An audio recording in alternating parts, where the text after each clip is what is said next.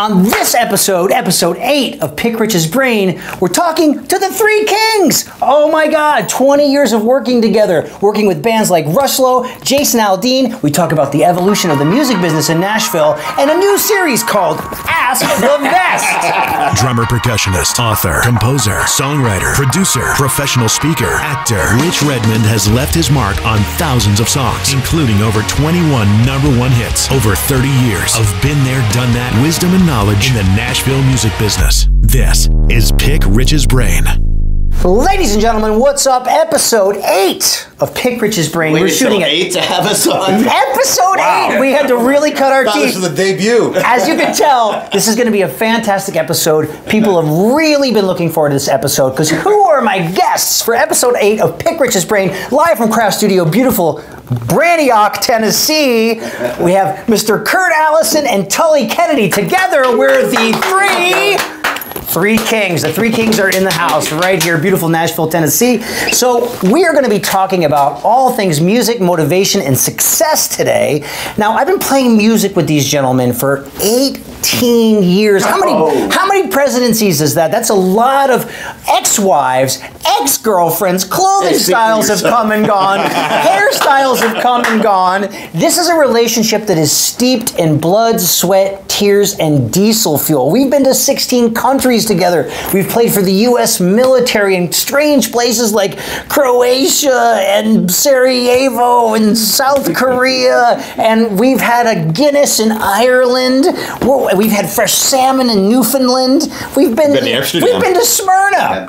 We've been to Smyrna together, and we've recorded together a little bit about this collective pedigree. We don't want to pat ourselves on the back too much, but this doesn't happen in Nashville. 3 individuals, a three-headed hydra that make a commitment to each other, a commitment that has lasted longer than wives and girlfriends. I will tell you, I see these gentlemen more than I see my blood brothers, my family, anyone. That's true. Unfortunately true. We've missed many a wedding, many a graduation, many a funeral. Births. Everything. Tully's son, Keller's over here, and he's like, yeah, Dad, you weren't around when I was born. And that's why, if you want to go see Escape from the Planet of the Apes or Battle from the Planet of the Apes, you can go.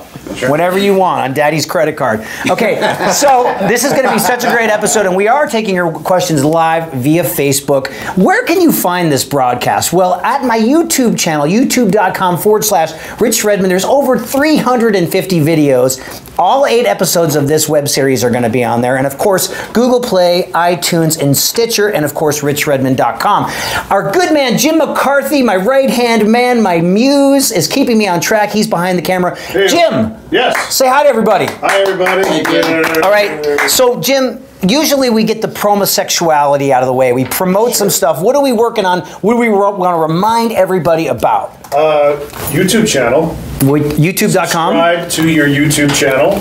Please subscribe. In order to win a brick of sticks. Do I have to give a brick away? A brick. What kind of brick are you talking about? Just a whole brick of my sticks? A brick of your sticks. Oh, are you talking about my signature Active Grip 595 ProMark Series drumsticks? Available at Amazon and Guitar Center I apologize. all over the world? I didn't know I was doing an infomercial today.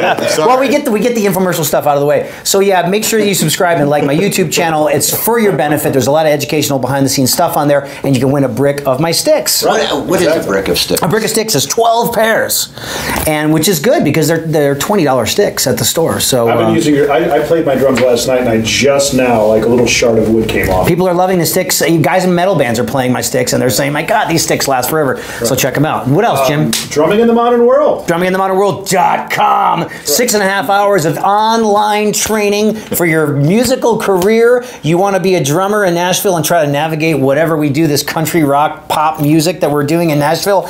Everything I know about drumming from the last 40 years, and especially the last 20 years in Nashville, is right there at DrummingInTheModernWorld.com. For $150, you get the whole enchilada. I was about to ask about the whole enchilada. You get the whole enchilada. And whose idea was that? That was mine. Now, you know, I said let's get this picture of a giant enchilada in Photoshop with me holding it. And it's just funny. Yeah. It's just fun, you know. It was fun. What else, Jim? I can't think of anything else. Okay, so then the promosexuality is out of the way. Kevin Murphy, Murfquake, if you're watching, he called me, Rich is not a drummer, he's a promosexual. You know what? I'll take it as a compliment. Maybe we'll have Kevin Murphy on the show one day, and it'll be like Frick and Frack, Oil and Water. It'll be so much fun. If anybody needs his own podcast, it's him. Yeah, he definitely should be doing it. I know somebody who can produce that. He's the delightful curmudgeon. He should. If you haven't gotten the delightfulcurmudgeon.com, Kevin Murphy, you should. If you can spell curmudgeon. Okay, moving on. We've got Kurt and Tully. We're here, guys. Tell the listeners a little bit about this relationship. The first thing that comes to your mind, Kurt, I met through your dad. Yeah, that was 20 years ago? 20 years ago. Stupid. In Printers Alley. Yeah, I played with my dad and his band forever. I got out of high school at 18 and went on the road with him. Long story short, we had come to Nashville, and he's always on the lookout for talent, cheap talent. Smart. Anyway, I think we were... Enter Redmond. I was the right price point at the time. You were cheap, you were talented. Anyway, he saw you drumming. Where was it? It was in Printers Alley at Barbara's. Barbara's. So you came over and sat in at Club Mirable. Yes. Wow. Which was... Steve Dakin was in the band, wasn't he? Steve Dakin. Oh. And Buddy Leach was in the band, who plays saxophone for... And you know that, during that time period, speaking of Dakin, I wonder if he's watching. Steve Dakin! That's when Winona came in to see the band. She took a liking to Mr. Steve. Steve and Winona dated briefly. Well, no. Let's not put that out. They didn't date? Sorry, Christy. Oh, what? No. I think we went on a date. There was a date, but it wasn't dating. Wow. Anyway, didn't know that. Side note. Good for Dave. Anyway, so Rich came in. What was the song you played? I remember. Brick House. Brick House. And then Kurt and I you were wearing white leather pants. Pleather. And then, we totally hit it off. And then before you knew it, I was working with your dad's band. Yeah. And the band is called The Blues Other Brothers. Yeah. There was a lot of material, neo-soul stuff, Stax Records, Motown, but Vegas style, a lot of beefed up tempos. We played a lot of casinos, a lot of private parties, a lot of corporates. Super, super fun. And then we grew that relationship into where in '98 we were doing some work with Ronna Reeves, who's now a world-class song plugger here on Music Row in Nashville. But at the time, she had a pop career, and her record was produced by Peter Cetera. That's So right. we were playing with her. And then 1999 comes along, and Tully moved. You moved here in '96. 96, yeah. You moved here 1 year before me, and your uncle was writing at Warner Chappell Music. Yeah, I was from New England area, upstate New York and Canada, and playing out in bands from 14 to 20, in a milk local touring bands and vans and trailers, and did that. And then my uncle was a staff writer at Warner Chappell here, and so I decided to give it a try, and I wanted to, play in records and do bigger things. So I moved in '96, and then did all kinds of stuff to, make ends meet, play music. Played every bar you could imagine with, every gig, no matter where it was. And then I did that, and I ended up going overseas for all of '98 To Italy. To play for Disney in this big horn band, which oddly enough that we didn't know it till a couple years down the road, but these guys had both got the gig as well. We had all auditioned. We had all auditioned at separate times, and we all got the gig.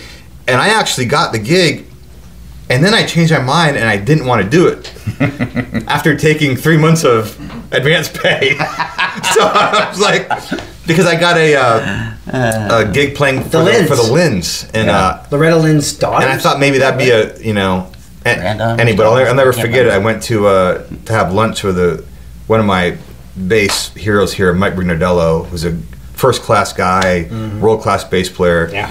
I went to have lunch with him. I was probably 23 years old or whatever, and I said, Mike, what should I do? I can go on the road to Lynn's, and we're opening for Winona. This might be a theme. Circle. And I said, I can do that, or I can go to Italy, and I can play in this 12-piece horn band and playing cover songs. He goes, bye. Yeah, take the gig. Take the gig. Go to where the work is. So I went back. So I went to rehearse for weeks and months, and then I changed my mind again. This is a great story. And then I changed my mind again, and then a couple weeks later, they called me up and said, "We really want you to do the gig. We'll give you a little bit more to do it." And I went and did it. I flew out to Las Vegas and rehearsed in Vegas for 2 months. It's so odd, and I know we've talked about this, but when I had gotten the gig as well, I went out to Vegas. I remember you, but I got to tell a story because when I committed to the gig, I'm in Vegas, right? And I'm like, one of my stipulations in this was I didn't like the guitar player that was in this band. So why didn't you like him? I just didn't like him. As a human? He was a decent human. He was a below decent player. Below decent. So part of my stipulation to going back there was to get this other guitar player, and Bob Sigler. Said to me, "I've got the guy. He's going to be there." So I get out to Vegas, 1997. This was 97 at this point. Yeah. And I get there, and same guitar player. I said, "Bob, what happened?" He goes, "Well, the guy we had backed out." So what happened? I went to Vegas, but you weren't there at that time. I just missed you. That's crazy. Yeah. Because I went and auditioned or did something. Before they called me back, you went. Yeah. And I was offered the job. Can you imagine all of us on a beautiful boat on the high seas in Italy, traveling the world? It was amazing. Who knows what would have happened? It was amazing. It was but then I got back from there, and then I met. And instead of being on a beautiful boat in Italy, we went to Donaldson and lived together. We lived together, guys and gals. We lived together for an appropriately long, inappropriately long. You were living in Donaldson then, though. No, I mean after. I said instead of being on a boat in Italy, we lived in Donaldson. We decided to live together in Donaldson. Yeah. We decided to skip that part and go right to Donaldson. That took a while, though. It did. But I tell you this, after it was skip a few years, but after I got back from the Disney thing, and it was '99, and I met and started playing with Kurt directly after that, and then Kurt knew Rich, and we all met. Fast forward, if you're wanting to do this in Nashville and you're young and you're wanting to give it a try, we really did, starve for the music and want to be a team, and that's kind of what got us to where we are. Honestly, I know I wouldn't be where I'm at without these guys, and I love saying that. That's not something I'm not proud of. I'm very proud of that, because I don't think you can do anything without the help of brothers and lifting you up. And I was always the youngest one, and I had a lot to learn musically. That these guys, I'm the youngest one. Rub it in. It used to be a bad thing. Right now, it's I'm the youngest one. No, but these guys taught me a lot. Rich taught me a lot about playing better time and playing in the pocket, playing behind the beat. I was always ahead and just aggressive and pushing everything. And he taught me to hold back and playing with Kurt. His right hand's so good. It just locked in really well. So it was a great.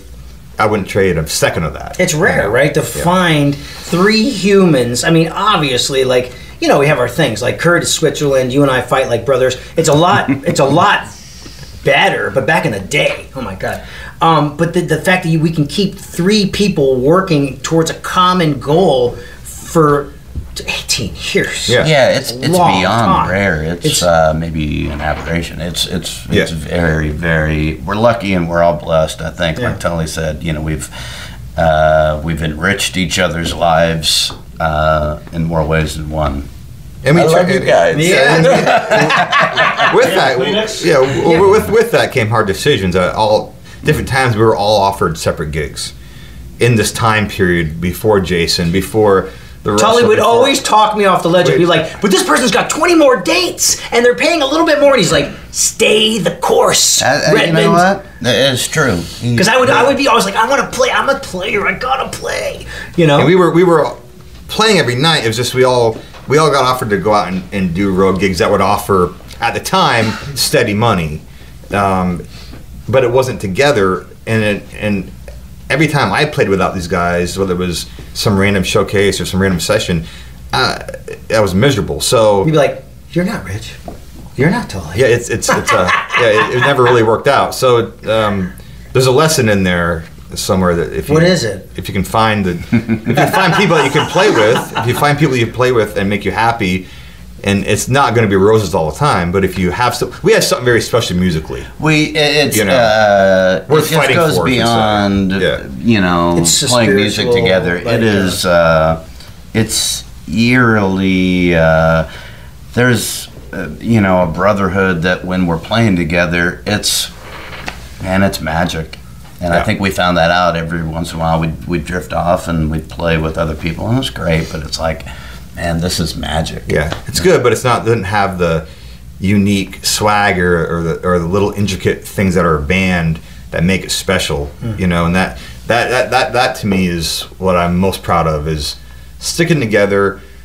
And Jason included in fast forward a couple years after that, meeting Jason and Michael Knox giving us a chance to do that together in the studio when no one else would. We were really green as far as I know. I didn't belong.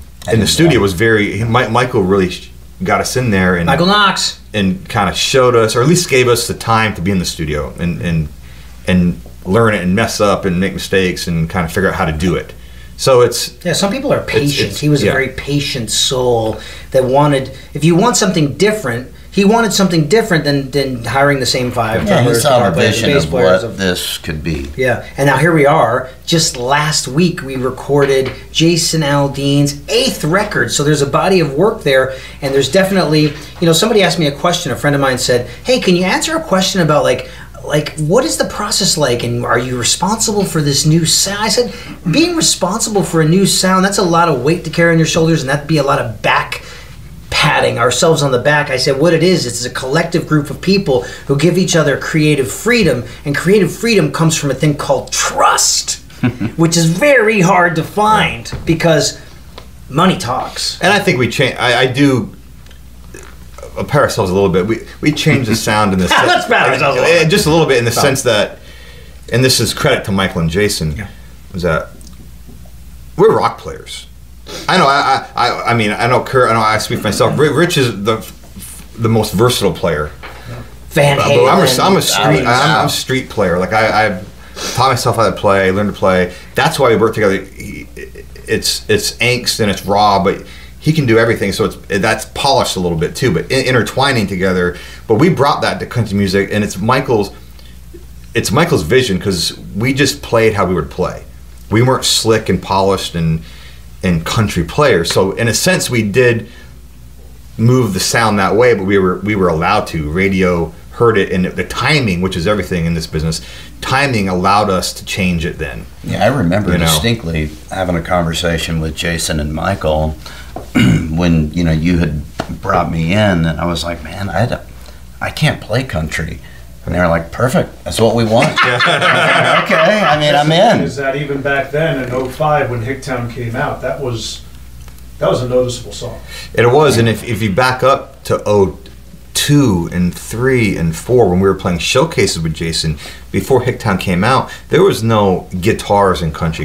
Country music was kick and snare, vocal, acoustic guitar, steel and fiddle. Yeah. And then further on down the road with She's Country, you tuned down. Drop D, right? And actually C sharp, like King's X. So that's something that's you're getting into metal territory at that. But it was but when we first went out with Jason, it was Jason and us three in T.G. Shepherd's old bus with the velvet painting of the dogs playing poker, and we didn't know if the bus was going to make it, and then before you know it, it was like we looked forever to find that second electric player that could fit with Kurt, and then we were like, do we hire keys? No. Do we hire fiddle? No. We had to find the right. But now you look at the instrumentation of all country bands, and literally it's bass, drums, 2 electrics. Yeah, it was unheard of then. It was like. And now it doesn't seem like it was so. It was just way. Then to go out there with the 4 of us and play a show, and then add another electric was just, that's what rock bands like Fuel were doing, not Jason Aldean, new artist. So, but that's kind of what pushed his voice. With his image, we could do it in a way. He allowed us. He sounds. He's got. We've talked. I mean, God, we're in this. I'm in this 20 years now with Jason, and I still say it every night. It's like the guy got an undeniable, powerful voice, and that allows us to play the way we do.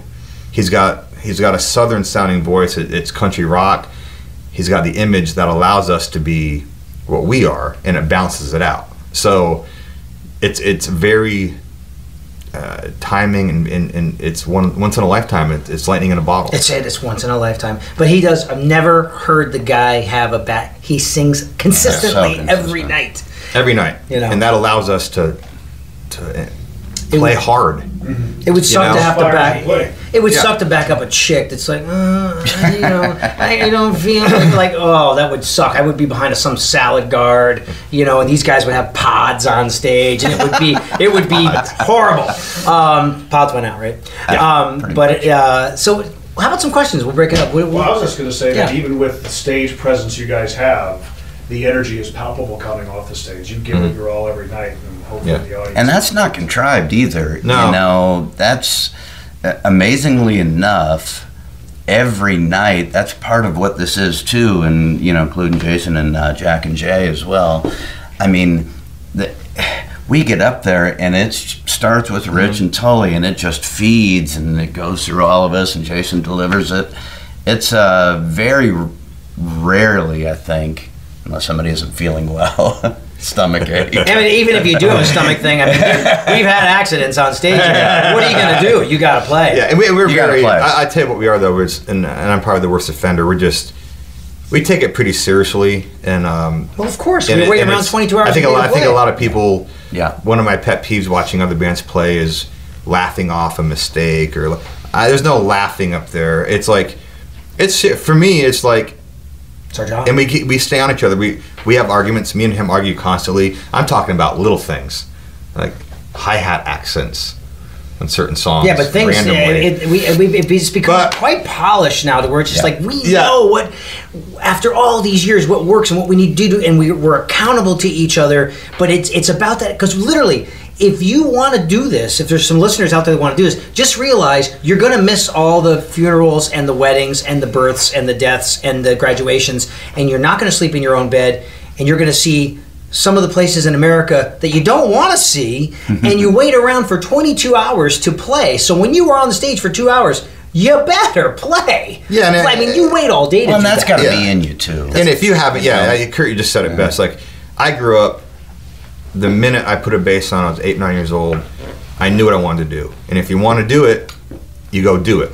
And that's part of it. All the little things, the little warts that aren't sexy about it, that comes along. That's the trade-off for getting up there and playing in front of 10 to 20,000 people every night. Well, it's fortunate that you found your DNA early on.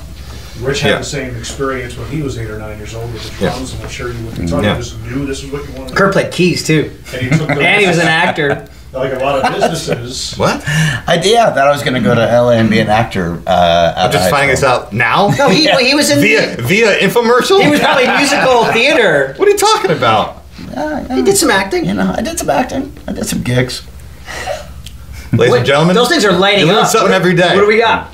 Really? Somebody had asked Dierks Davidson. He said he made a statement. He said, it didn't last long. Chemistry is key and tough to find, and that's the thing is that essentially you guys together, especially along with bass, you are a form of a business. And when that business gets to a certain point, it kind of hums along and is a well-oiled machine. In the beginning, not so much. It takes processes to get there. What would you impart to people coming to town? Tully is going to tell you what he says. We're laughing about this, but it's actually... You got to really... I tell you this, if you're going to come to town at any point, you're going to find out quickly how bad you really want to do it. Really quick. Really quick. It's a failure business. Most of the time, you're going to get told no. Right? That's good, Kurt. It's a failure business. I mean, we're writing this down for our next book. It's a failure business. Well, it is a failure business. It's a catchy title. It's the truth. It is the truth. And you got to have thick skin, and it has to be a part of you that's like, well, I mean, this is what I'm going to do. No matter what. This is what I'm doing. I mean, and it will. Yeah. How can somebody? What are some of the tenets they can adopt to make it quicker and compress it? It is a business. I mean, I will say this: for the first 10 years in Nashville, we were never seen apart. When we were in Los Angeles, we would go and we would find the most awesome, affordable leather jackets that we could get. And we always had money for a leather jacket and a cocktail, and we would go out together, and we walked into a club, it was like, dump, dump, dump, dump, dump. I mean, we were always together, and people were like, we were running a business. We were promoting our skill set. I mean, it wasn't solely as a business thought, though. I mean, we really liked each other. Yes. Yeah, we did. We mixed it, and we would go out every night in town. I mean, we were seen together. There's those guys. And here, but it's just the truth. We were just, honestly, we were badass. Like we were. Yes! We were. Write this down. We would go out. We'd go out to a show. We get hired to play showcase. Laughing. And here's where I'll swing heavy with this stuff is the fact that we would go play showcase. And we would learn those songs, all five. We weren't reading these songs. We gave every artist that we were showcasing for the feeling that they had their own band and they had it for years. Mm.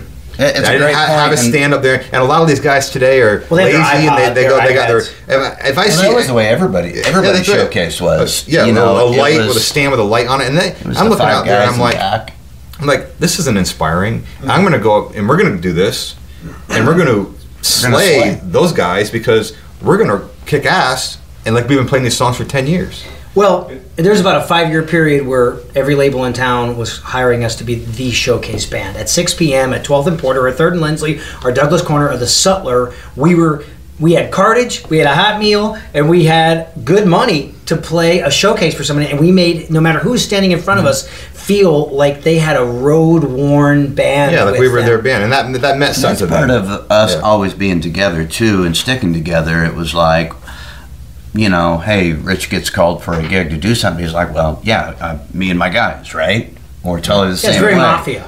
Mm-hmm. And it was, and then pretty soon, there wasn't a question. It was just like, let's hire the 3 guys. Yeah, and they actually, the title, Three Kings, came from one night of us actually just drinking too many Irish coffees. And I was like, you know what, guys? It's the branding and marketing in me. It's like, Three Kings.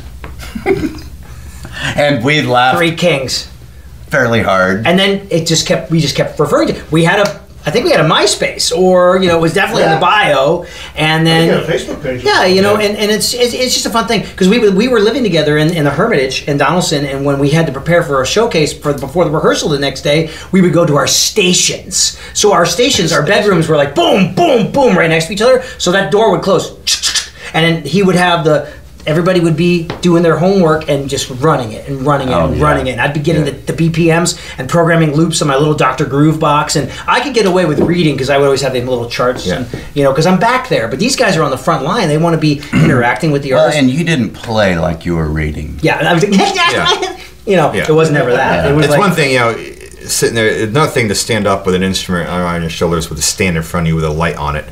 I just can't do it, and it always bothered me that people would. So it was like, well, we'll go out there, and that's why we always. That's what I'm proud of in that. Like the artist and the singer or whoever's trying to get a deal, just giving them the best chance to have that success, and it's a sales pitch. And that was them feeling like they had a band, even whoever small part of that was. You know what's really funny is in between. A lot of people know about the story of Aldean, how grateful we are to Aldean and Knox and the whole team and people for believing in us and letting us do what we do. But in between me playing with Pam Tillis and you guys playing with the Tim Rushlow solo career and Jason, so between Pam Tillis, Tim Rushlow's solo career and Aldean, there was a band called Rushlow. First thought, go. Disappointment. Okay, that's a great first thought. That's a great first thought. A lesson in what happens when there's control issues and when you're not allowed to be yourself. It will never work. It's never worked. So profound today. It's never worked. It will never work. It doesn't work it doesn't work at this moment. Well, and that, if you really want to encapsulate it, that was it. It wasn't genuine. We were too contrived. We were told to not be ourselves, really, or play like ourselves. And we went to do our live shows. It was great. It was rock and roll. We had great audiences, but then we got into cut a record, and we were just cutting stuff A, we weren't used to, and B, playing like we wouldn't play. Way polished, and you're put inside a box. I remember it was a big box. Our manager / co-producer. It's a lot of guys in the band. 6 guys. I was playing, and he goes, "Man, play something Glenn Worf would play." And I said, "Well, I'm not Glenn Worf, so probably that's not gonna work out well for me, Are you just using Glenn Worf's name because it's the cool name to throw out, or do you really, you know what I mean? It's Glenn Worf. Yes, amazing player. But it's not me. He didn't do what I do. I don't do what he did, and that's great. But it was just the mentality. You gotta remember what this was. The mentality of it. Yeah, and this was 2002, right? And the moral of it is that, I guess the end result is, and I mean, we talk about this a lot, and it's not trying to throw shade or anything, but the album ended up sounding ridiculous. Well, just like anything else. There was nothing unique about it. I mean, we did play our heart. Very soft. Within the box, we played our heart out. And that's fine. We gave our best. But there just wasn't anything unique about it. We were being produced wrong, and we gave the producer everything he wanted. And we've worked with that producer since then. He's a great engineer. Great. Yeah. Jeff Balding, killer engineer, killer producer. But it was just too many different variables at that point. And music was different, and it was supposed to be slicker, and we were not slick. It was aggressive, and the songs we were playing, I felt weird playing the songs. And then ironically, or coincidentally enough, when we cut Jason's record 2 years later, or a year and a half later, there's like, what's this cool new fresh sound? The sound we were trying to be in the other group. but it's okay. It is cool to be in a situation where ever since 2002, we have never had to copy another person's licks to go take on the road. We literally have been tapped to play in the studio and on the road for everything we have done, which is a very, very cool thing for the last 15 years. And also, ever since 2007, that morphed into a company called New Voice Entertainment. New Voice Entertainment was a unique situation because literally in the entire history of Nashville, this is the first rhythm section production team in the history of Nashville, because Nashville has a history of having a producer that calls the A-team, he gets them going, orders lunch, and goes and plays golf. That was the model in the 70s, 80s, and 90s. And then we came along and said, we're going to play on the record and produce the record from the floor. And so it was a unique thing, but that grew into us producing. Who were some of our clients? Some of them, a lot of them didn't work. Well, I mean, but a couple of them did. To go back to the Rushlow thing real quick, as bad. He wants to talk about Rushlow even more. As bad as that was, the point of that is, and with the production stuff too, is like, I still wouldn't trade a minute of it. No, it's all because I learned there were so many things what not to do there, and when we started producing, took those lessons when we were produced wrong, and said we didn't want to do that anymore. We don't want to do it to it, and so when we're producing, and had success producing, and some, it's a failure business. So if you produce 50 acts, you're hoping honestly that you can get 1 or 2 to work. Oh yeah. So we had 2 number ones with a group called Thompson Square, and we had a number 1 with a group called Parmalee. And even with the group Parmalee, this is a band, and we said to ourselves, we are not going to put these guys through having the lead singer sing and have some session musicians come in. They were a band. So what we did, everybody in the band had their own coach. The bass player had a bass coach. The drummer had a drummer coach. And the band played on the record, and there's more ownership, and they're more proud of it. And they, And you know what's interesting? I'm just going to put that out there. We have really given blood, sweat, and tears, sometimes 20-hour days, multiple days in a row, to create sonic identities for people, because we care about them and because we sweat blood. And a lot of times, if there's a little bit of not having success, it's our fault. And then they maybe move on, which has happened. And then there's also people that we produce that straight up, funny things happen, like you give them everything and they're like, you know what, I'm quitting the business. Or, or they put out 2 singles and they're just like, and it's just so crazy. But it is fun to be part of that whole creative process. And drummers, musicians, I will say, if you're producing your own records and you're playing on it, it does pay more than just playing drums for some other person. That was a kind of a fun process. Yep. Anything, Thompson Square, Parmalee, Lindsay L., Christy Lee Cook, Blake Wise, This is the list goes on. Yeah, it's just a lot of. Anybody else I forgot? The pots and pans guy. It's very. There was a time we actually we were going to record a comedian. We were going to do a live in studio comedy record. Let me just tell you this: there is a difference between being funny at a cocktail party and being a comedian. Lessons learned as well. There, yeah. A good lesson to anyone having success as a new producer. One thing I would change, and again, wouldn't change anything, but lesson learned. We had success with Thompson Square, which was a big deal. The plaques are right over there. But then what happens is you get tempted.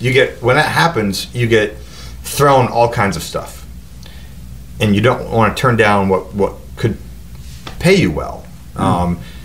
So we really, in my opinion, burned ourselves out on stuff that we shouldn't have produced, but at the time felt right because hey, let's make the money.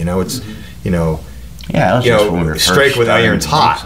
And producing it, you are helping bring someone's dreams to fruition. Yeah. But sometimes bringing someone's dreams to fruition can be a lot of work. We were doing 20-hour days, and our marriages were feeling it.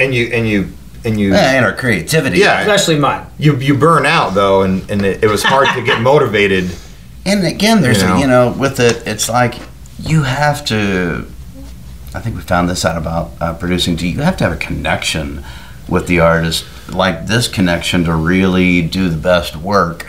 And trust. What's that? There has to be trust. Go back to trust. Yeah, you go back to trust. And we were just doing a lot of things, and it just, some of them didn't work. I think because there wasn't this complete connection there. And I don't think we were. Again, lesson learned. I think I know I did. I started to see more. Okay, dollar signs, then, oh my gosh, I really want to produce this person. For the long haul. For the creative spot. So, which is natural. I mean, money sometimes, unfortunately, it does change things the way you think a little bit. So, that, looking back on it, if I could do it again, that'd be one thing. Just produce smarter. In line with your DNA. You know what I mean? Yeah. But again, I wouldn't change a moment. It's a lesson learned. Oh, this is really, for those listeners and viewers out there, I mean, this is a really heartfelt story that's, it's an 18-year story that actually needs to be told. And I don't really think we're old enough to write a memoir, but I mean, there has been memoir-worthy stuff that has happened in this last 18 years. I mean, we have done a lot of things together. But on episode 7, Michael Burt said you're only one person away from a massive shift in your life. That is common truth, pretty much any given time in anybody's life if they pursue that relationship. Sure. Is it also true that you're any one situation away from massively shifting? I'm sure.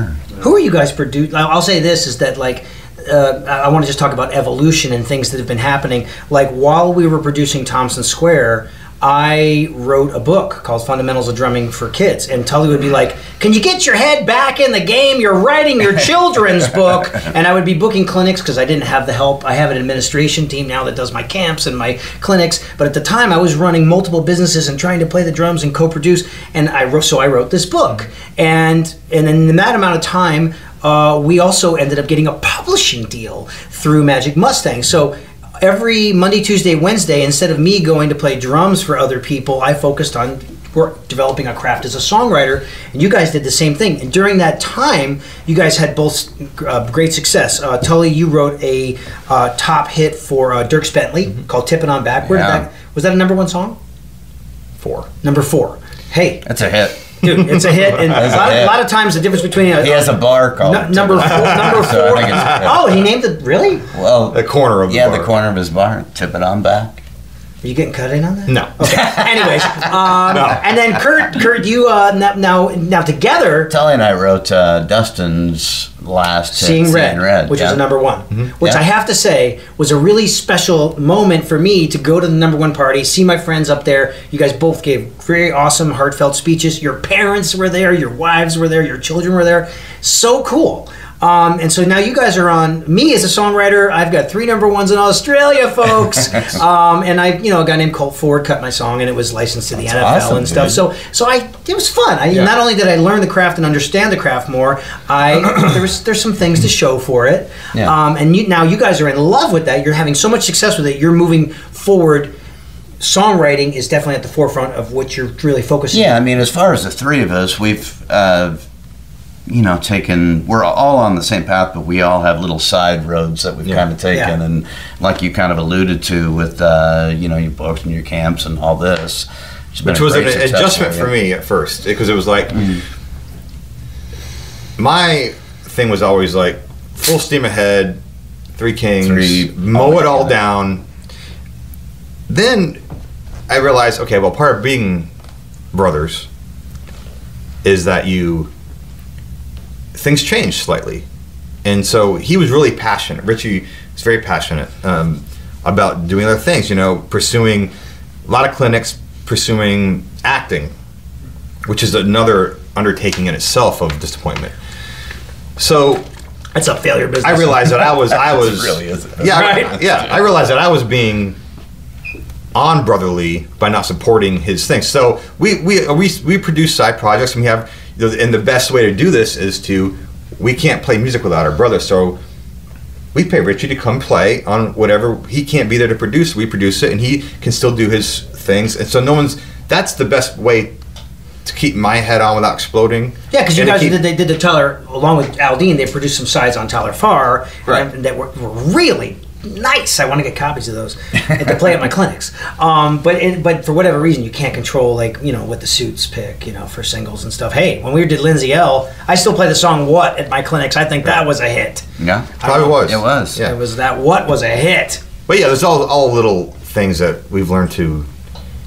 Still same common goal, just little things inside the house have changed. Yeah, they're definitely, these guys are going for songwriting, and I'm still very interested in songwriting. Like my friends, the Wolf Brothers, call me up and say, hey, our 4th record's happening. Will you come write songs? And I'm like, of course. Especially since I own all my own publishing now. Yay! But yeah, and even pursuing I think the consistency of focus. They're like, oh yeah, Rich is out in Los Angeles. He's trying to act. But now I'm staring at 3 years, and I've spent I don't know how many tens of thousands of dollars pursuing it in the smartest way. And as people see that I don't quit. I just keep going, and people will go, oh okay. Respect. And we don't expect him to change that path. If he wants to come and say, guys, I want to produce something with you, we'll do it. Yeah. And we're not going to ask him, because I used to be like, we need you here and you're producing. Well, there's something about producing that I hate, and it's this, and I'll put it out there to the world. I would rather stick bamboo shoots up my fingernails than cut vocals. Because here's the deal. I might be dating myself, but as I'm driving around in my little car and I'm listening to Satellite XM through my nice speakers, I'm like, wow. Everybody in the 70s could sing, and they had to sing because there was no Pro Tools. And Pro Tools changed everything. So basically, and even if the singer can sing really well these days, if it's not perfectly tuned, it doesn't sound right. Because everything is through Pro Tools now. So basically, we're taking all the fun out of finding true artists that are true vocalists. So it's just and even bands are artists anymore. It's not like with Aldean and Michael. It's what we do in that sense is. Nobody does that. Nobody does. It's individual. Oh, I got a drum program. Let's put some bass onto this. Yeah. I'm gonna take it in the studio. I'll overdub some guitars. I'll do some synth. And that's not a team process where you're all in the room at the same time. Something so special happens when you're all in the room at the same time. Yeah, and it's just things change. Yeah. So, anyways, they're like, hey, we want you to. I know you're gonna be in LA this fall, but can you come in and cut drums on this? Yeah, I'll come in. That's just the best way. It's just because I don't have to do vocals, and people ask me to produce. They'll say, "Can you?" I was like, "Yeah." You know what my new model is, folks? You come to me, put a beautiful band together. I'll book the studio, I'll get the charts done, I'll order your food. You'll be a world class experience. You go home with a hard drive, doing your vocals on your own. Go, take your time with your vocals, but I ain't doing it. Which is a huge part of the... It's a massive... Producing an artist, we're going to need those vocals. But I say, you're sonically, this thing is going to be fantastic, and then you align yourself with, I've got 4 or 5 different people that cut an amazing vocal that they can go to. Yeah. So that's been my new model. So things are shifting, but we're still the 3 Kings. Left me hanging. Has anybody asked a question? Yeah. Do we have any traction out there? We have traction. Brad Dawson says, me and my guys out here in California are being pulled 4 different directions by singers. How do we choose? You mean with time? Their time pulling you everywhere? Or it sounds like they're working with 40. Yeah. Right. No showcases like that. So this guy's got a rhythm section together. That sounds like me it's and great. my guys. Nice. Me and my guys. So just having trouble finding the right singer? Is that what I'm saying? It sounds like, I guess they're being hired by different singers. Yeah, they just don't know which way to go. My answer to that was just like, dude, you just kind of do it all until one of them pops. Yeah. Play the lotto. I mean, yeah, play the field until you just feel that connection with one. If you don't, it sounds like they don't have the connection with any of them. But it's not easy to find. You gotta just keep putting it out there. Yeah. Play with them all. And if you do find somebody that is a good singer, that's only part of it. Oh, it's actually minuscule. What's their bedside manner? What is their? Do they have an image? Are they marketable? Are they a nice person? Remember, they're going to work as hard as you. Oh, they have the work ethic is. And it's mainly the same. Above all that, to me, it's like we have way different. Us three, we're the same in a lot, but we have completely different personalities. All three of us. But we had one common goal: was to have the best success together as we could have. If you can find the guy with the common goal, the vision, you can deal with a lot of stuff. We used to fight we still fight. Love them. Not as much. Not as much. You know, we're older now. Vodka really helps. I'm the youngest one, so I probably, on a serious note, those fights were I was young. I mean, my fault. Irish. I was Irish. Yeah, young and Irish. Because it's Irish. He fights. Put a bottle of Crown out of the equation, and it gets interesting. Yeah. No, but let's not do that. That's not good. But fine. If one of those singers has the common vision, because some guys might they might be great, but we're only gonna play 2 times a month. Well, that's not the common vision. You're out. You may find a guy that's not quite as good, but it looks great. He's like, man, I want to take over the world. Well, maybe that's your guy. Yeah, you can tune the vocal. If somebody that's got a work ethic. It's not unlike, this guy's kind of in a similar situation, not a similar situation, but you watch Shark Tank, okay? Love Shark Here are these guys coming into the tank, and the entrepreneurs are looking at them, and they're basically they're interviewing the guy. Yeah. The singer is kind of like the business owner in a sense, and it's all comes down to the personality. Okay, I buy into you. You're selling this to me. Your product's okay, but we can make this happen because you got the right personality. And he doesn't need to be. The thing about to me and so much. What is the best singer? The best singer to me is the guy with the coolest thing. It's not, and never will be like a singing contest. No, I mean even your favorite rock bands. I mean, very rarely are they an amazing singer. I mean, you hear the stories with U2. They thought Bono was a horrible singer. They're an ensemble. The Stones, U2. It's all that. Guns N' Roses. It's an ensemble. It's funny. I was thinking yesterday that that video came out with Beach Boys. Yeah. Someone isolated the vocals from "Wouldn't It Be Nice." Mm-hmm. Okay. And they're imperfect, but they're beautiful. Yeah. Because they are the imperfection. But music is imperfect. Right. And that we've lost that element, which is another conversation about the music business. But music isn't supposed to be perfect. We're actually supposed to be talking about a little bit about the music business today. Are there any questions on that kind of stuff? Well, John Ho, he's chiming in. He says, nice. Little John? I think people would be interested in hearing how you would go about weathering through the changes in the industry as a team and or individually. John. He's all grown up. He's so articulate. Now I will tell our viewers that last night we were where? We were in Macon, Georgia. We were in one of the birthplaces of Southern rock music. We were with Jason, 5 hours away, playing a benefit for the Children's Hospital, and we raised, I don't know how much money, but $700,000. $700,000 for the new Children's Hospital. So it was a great night, and 3 feet behind me was John Hull, who is my now drum tech of 5 years, and we do a lot of fun stuff together. So what would you guys, where are we going with the industry? Well, I think honestly, and this comes into some of the play of me and Kurt maybe concentrating so hard on writing. I love to play on sessions. I love to do it. I love being in the studio. The music's shifting that way where it's like, okay, well, not as many records is being made. It's more of a singles-based industry, which is happening seamlessly overnight. Mm-hmm. It seems like it's now, we're probably playing on some of the last records. That is so scary. You can see it. It's right there. It's happening. So, if as a business, you look at live music is a huge part of the business and will always be a huge part, more so now than ever, I'd say. The live music industry. There's more ways than ever to get your music heard, but less ways to get money from it. So you have to tour.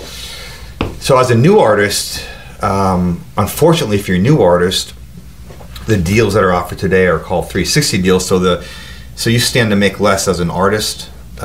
Basically, that means a label puts their hand in every part of your income. The label doesn't just take. There's no record sales, so they don't just take that. They take publishing, everything you are as an artist, and T-shirts. So it's all.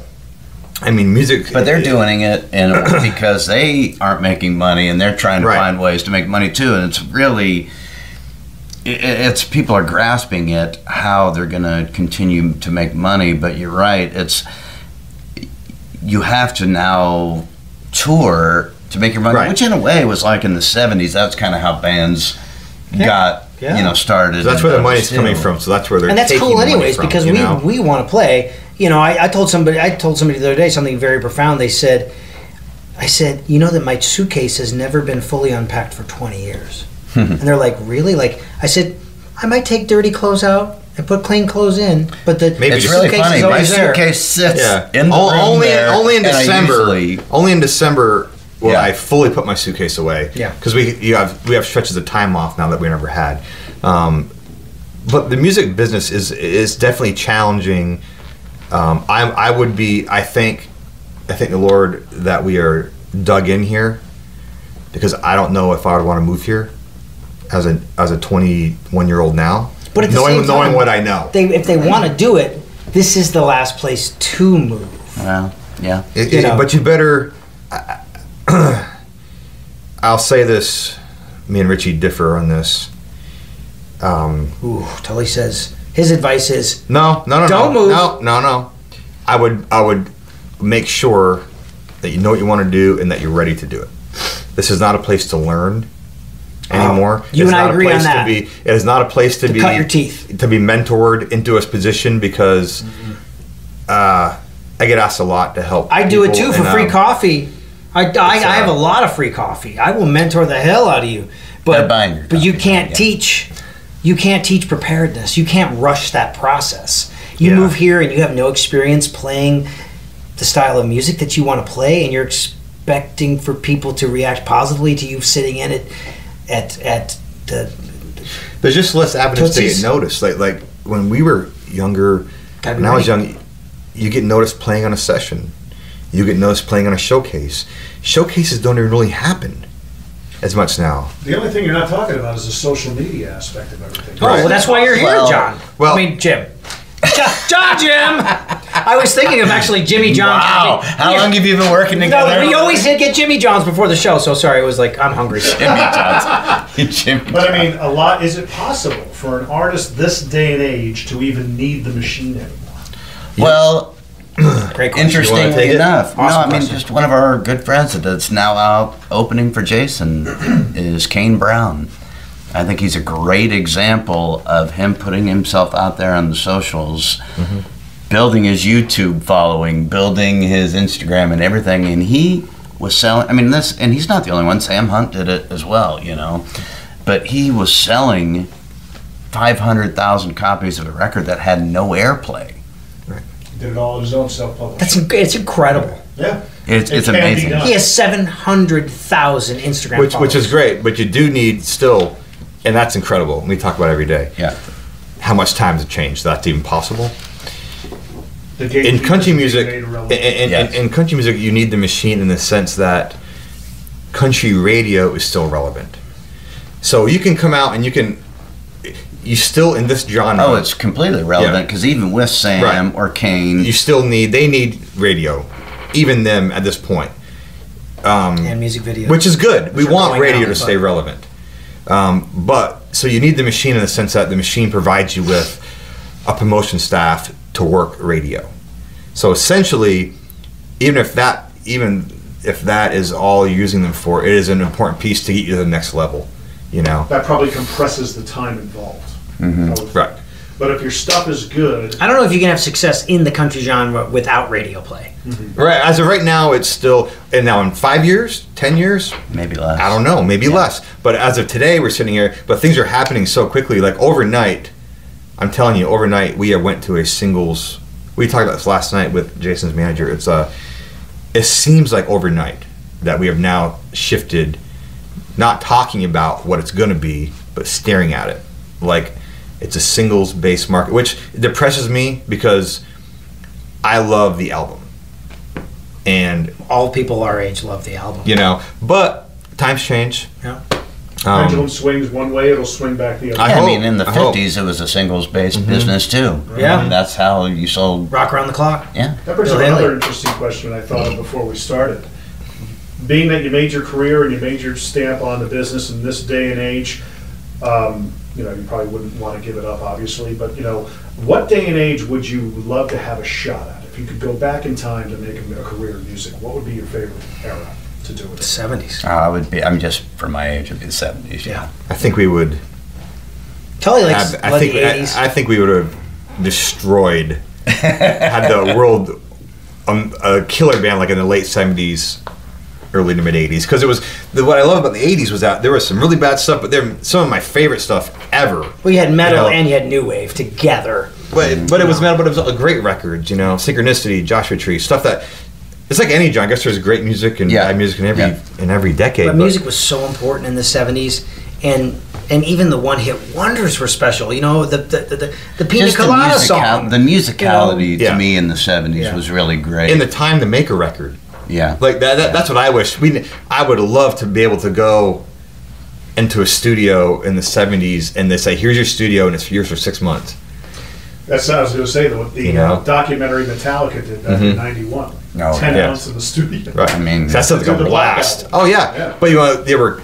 I mean, I don't know if I would like 10 months. I love that. You know, I don't know about to make a record. Definitely. Like I love it. I love it. But you know, and to their credit, you know, they were cutting tape, and it was like, it was making. But look what 10 months in the studio. Hey, making room. But look what they did with the Black record. Look at Rumors. So maybe 10 months in the studio. I mean. I'd like to make that record is still selling 6,000 a week. I'd like to make an album like the Eagles' Greatest Hits and Rumors, like those, like wow, you know, those things that Damn the Torpedoes. Who says you haven't? Well, I mean, we listened to the Aldean playlist. We were coming back from Charlotte. Kids were all fired up because they saw you guys, and you know they wanted to listen to it, and like every single song was a hit. I mean, and it was. 18 I guess you don't see it when you're in I mean, there you think as about much. it. We're too deep My Kind of Party, 3 million records. 5 #1 songs. For that time in music, that translates very well to any of our absolute favorite records. Yeah, it's weird. Yeah, I guess We're too inside the box to kind of see it, and we're just being hard on ourselves. Or we were just holding ourselves to a high standard and just going out there and executing every night. But who knows? In maybe 20 years, we'll look back and go, Jason Aldean's greatest hits. Wow, we were there. Well, I'm definitely proud of what we did, us and Jason and Michael Knox and the guys that play those records with us, and it's really a unique. Now those records are higher stress, and you know they're faster, they're done faster, but that's some of the magic because Michael's you don't overthink it. He's a song producer. But he knows he gives us our freedom. You know, and that's what makes it. Trust and freedom are the 2 greatest things you can have in any business. Well, letting people do what they're bringing their talents to. Sure. You know, their specialties. That absolutely makes a lot of sense. This is so fun. So we've talked about the early days. We've talked about Rushlow. We've talked the early days of Jason. Everything in Jason full circle. A little bit about the music business. What are we missing, Jim? We talked a little bit about the future. These guys are focusing on songwriting. Well, as things are changing, what adaptations are you making in your lives and your careers for the next chapter? Well, we're working towards management side. Am I getting cut in on that? I mean, you might be acting at that time. I don't know. Playing's always it's weird. We can act like a manager. Yeah. No, I mean we've always talked about it back in the BlackBerry days. I mean, I got incredible organizational skills, guys. Don't cut me out. I mean. Now this is the first that I've This seen. could be reality TV. This is very similar to the conversation we had when we were producing, and this is what I love about Rich. I'm getting cut out. Not getting cut out. You'd have to be here to. Dude, I live. You were seeing live action. This is live. I mean, It's about to go down. If artist A says, "Oh my gosh, I need this. This has happened, guys. I need this to make it happen," and you're in LA. I'm a cog in the wheel. I mean, dude, I'm 4 hours away by Southwest Airlines. I mean, Aldean's going to be doing fewer and fewer dates, and my plan is, to be, Well, we know you want to live in LA. So that here's the thing about being bros. This is the same conversation we had about producing, and he goes, "Am I going to be able to produce this record?" I said, "Well, you have to produce it to produce it." So really, you guys are going to take the Three Kings, turn it into Two Kings, or Hydra Management, three-headed Hydra, and what's like two this, heads? though. What is this? Is it Centipede Management? What is that? No. It's like you doing a speaking engagement without us. Oh, okay. I am getting cut out. But How are you guys speaking? no, but like now I can speak. Well, we're very Exactly. We're very reclusive. This is obviously us. Remember when I got you guys that teaching gig for the U.S. military cover band? I was so impressed with these guys. We went and we did a Three Kings. That was a lot of clinic. Fun. That was a lot of fun. For the United States Air Force. But he cut us out of the clinics. Band. No. Oh, by the way, guys, we are going to be doing a Three Kings workshop. It's a 2-hour intensive at World Music Nashville. When? It's my buddy Denny's. Troy Lucketta's brother, Denny Sanders, owns World Music now. Is that in Belmead on the corner of the Highway 70 and all that. Oh yeah, I think there. So we're going to coming up. I ran it past you in the van the other day. Like all things, you forgot. I need dates before the end of the year, and we can go teach. Okay. I thought it was yours. That's going to be so clinic. cutting you in. Well, there's no payment on that. We're gonna make money. We're gonna make money. Now, it's live action here today. I didn't know where we were. Oh, moving forward in the music business, which is another reason why we write too. I mean, it's we love it, and then. But it's a failure business. How many songs we write? Well, I mean, hundreds of songs. We get 3-4 singles, and out of the hundreds, that's a failure business. Acting, it's a lot of heartbreak. But it's all a failure business, especially if you don't work hard. But I was gonna say too, it's kind of the evolution of it's like, okay, we're players. We play other people's songs that other people produce. We're like, now let's produce, okay. Right. And then we're thinking, God, I don't want to play on this horrible song, but let's write songs, Right. So it's part of the evolution of creativity too, and creating the music from this. You're having other creative. The evolution of creativity. It's other ways to express ourselves in a creative way. And at the core of music, it's like shoot. Sometimes I don't want to play on somebody else's song that they wrote. I want to play on my song that I wrote. Yeah. We've actually signed up a lot of pieces like Kurt, this is one great moment. The moment I realized that I love playing on sessions, but I had a hard time playing on bad songs. What I thought was a bad song. Some guys, it's just punching the clock. You can go and you can. And that's why producing came to the forefront, and writing was like, well, if I don't want to play on bad songs the rest of my life, I've got to find other ways to make sure I don't. So yeah, those guys. We know and we've done sessions with them where they come. They pack their brown bag lunch, and that's okay. And they go, and it's their craft, and they're highly invested in the union, and they have a pension coming and all that. But God, there's got to be more to life than that. And I think that's why our love for music. Sorry, this is awards and all. But that right there is why we've been so tight. It's like we're so different, but we've had numerous common threads, and that's one of them. Like the love of a song, playing for a song. If you hear a Steve Earle song, you look at each other, you're like, whoa, okay. Doing the best you can for that song, serving the song, has always been our. Have we gotten to the Ask the Vest part of this? No. I do want to ask the best.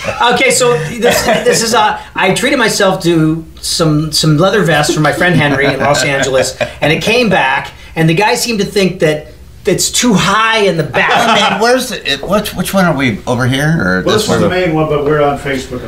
Now this to me too high. Well, stand normal. Yeah, stand normal. To me, it's a little high. Raise your arms up like you're gonna go. Yeah. See, that's good. I don't know, man. It needs to come down another. I think it's cool for like tonight. I'm going to a nice wine dinner with friends, and I'm going to go. It's super casual, but this kind of dresses it up a little bit. I like the vest. It looks good sitting there. I like the vest. I'm just wondering if it does. How about this? Like 3 inches. No, it's good. Well, the funny thing is that about 7 years ago, we did a documentary, and we talked about it before, and it's... Jim wants this thing out, guys. We've got to get it out. It's called Working the Dream. We talked about it. It's basically me driving around my Honda Element. I think we got cut out. We got cut out. You're in it. We're in it, but we got cut out. You asked for our likeness without any... Talking about getting cut out, comes up to us a month ago, says, hey guys, I got this documentary I've been working on for 10 years. 7 years. Getting cut out. Well, no. I mean, we did have to sign away our likeness. I put it to bed because I didn't think nobody's making it. I didn't think whatever all the people in Aldean's organization would approve of it, but I think there's just a lot of. But the funny thing I think it's great. But there is some interesting. I think it's great. Jason was kind enough to be a part of it, and he did a quick interview with us, and it's funny because... Be sure to use the hashtag #PickRich'sBrain to ask questions of me or my guest. And you were sitting right next to him, Tully, and you go, it is the 4K. Yeah, I have an idea. It's got footage of us doing finesse. I have an idea. I watched it. It's great. Here's my challenge to Jim. It's the Jim challenge? What I would do... Per Tully, and we do this the right way. Next year, next year and the year after, you should do another one, because we're probably coming down to, Well, we've turned down reality shows for how many 10 years? But 10 years. like, you should actually come out and do it for real to really see the. Because I think part of the truth about this is the warts, which. Without the warts, there's no story. How is Jim going to travel? How is it going to get approved? How is it? We'll figure it out. But I'm just saying it'd be good to do it that way. If you release this thing, I've told you before, my spidey sense says it's going to be flipping huge. The documentary. I don't think there's enough of me and Kurt in it. There's a lot of. There's some David Fanning in there too. There's some stuff. But there's some stuff. And David's a big part of our lives. David was a big part of our lives for. There's too much. Long time. Well, David, are you out there? It's technical. It's like, I just think people want to see the grit. Yeah. And not the blue sparkle syndrome. I love that story, but like. Oh, it's just. The grit part of you're absolutely right. To make it really to bite, and I think it can. We'll figure that out. What's the grit? You and I. Just there wasn't enough. I love what you do. First of all, God, I know you were might as well just put it out. You were swayed. I'm just saying there's. I mean, Mike Fry's in this thing. I know the time period is great. I wish we could document the next.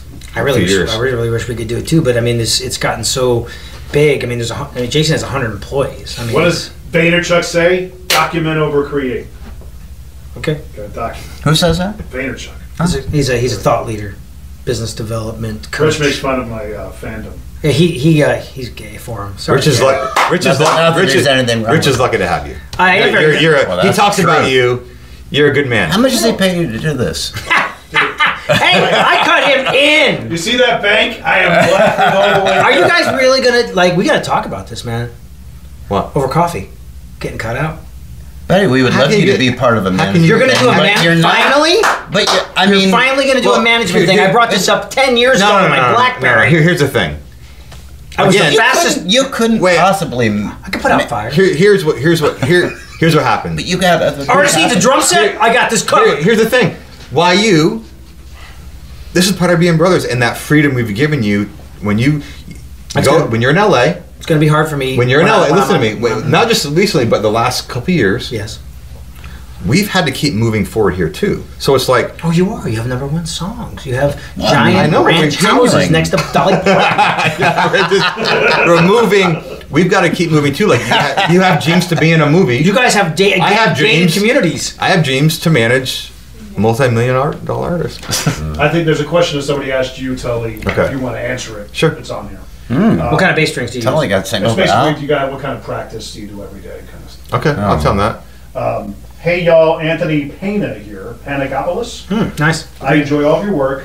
You three are Class A musicians. Any advice on standing Class A? other Class A? Class A. Oh, shoot. You can't hit Class A! He's getting old. Any advice on standing out to other artists and making sure people see you as the guy with the hard work ethic and the passion for the music? Oh man, How do you stand out? That's just something that just happens over a period of time. Yeah. I think your reputation precedes you, and the only way to develop a wonderful reputation is to just keep showing up and just creating excellence day after day after day. And before you know it, people will talk. This is a word of mouth business.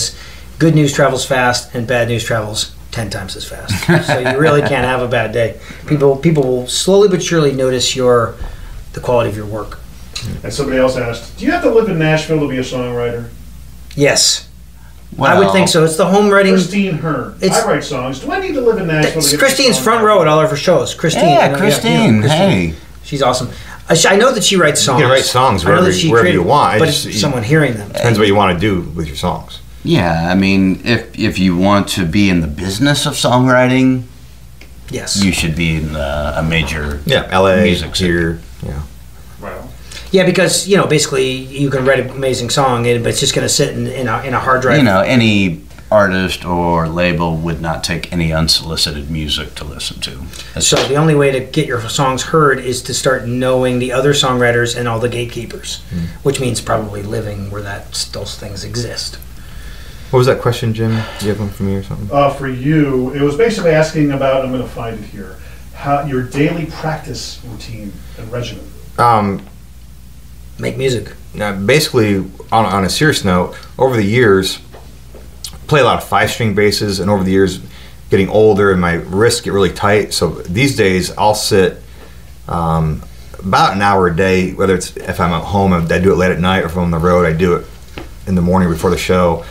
Lots of just exercises on the neck, just stuff that you would do when you're learning to play, like a lot of scales just up and down the neck to keep your fingers loose and your wrist loose, because over the years, like I find more than ever that I get tightness in my wrist and my hands. It's interesting that your wrist is always like this as a bass player. It's like this thing can't be good. So and you wear your strap low and stuff gets tight as you get older. So I try to do that. Do you inch up the bass over time? He will never do that. No, he inches it down.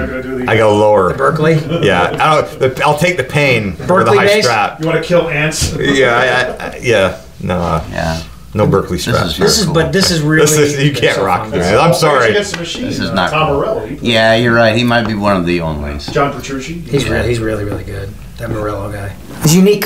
We are wrapping up, so we really do hope you've enjoyed episode 8 of Pick Rich's Brain. My illustrious guests, the 3 kings, Kurt Allison, Tully Kennedy. Probably the best way to find them is to look them up at the current platform all the kids are on Instagram. Right. And of course, you have any questions for them, check me out on all the platforms. I'm just Rich Redmond, R-E-D-M-O-N-D, on all of the platforms. But we really appreciate you tuning in. Be sure to look for the show on my website under Media, Podcasts, Google Play, iTunes, Stitcher, and of course, YouTube. And we will see you. Stitcher is a great place that houses a lot of podcasts. Yeah, so we really do appreciate it. Keep in touch, and we'll see you next week. All right. Thanks, guys. Woo!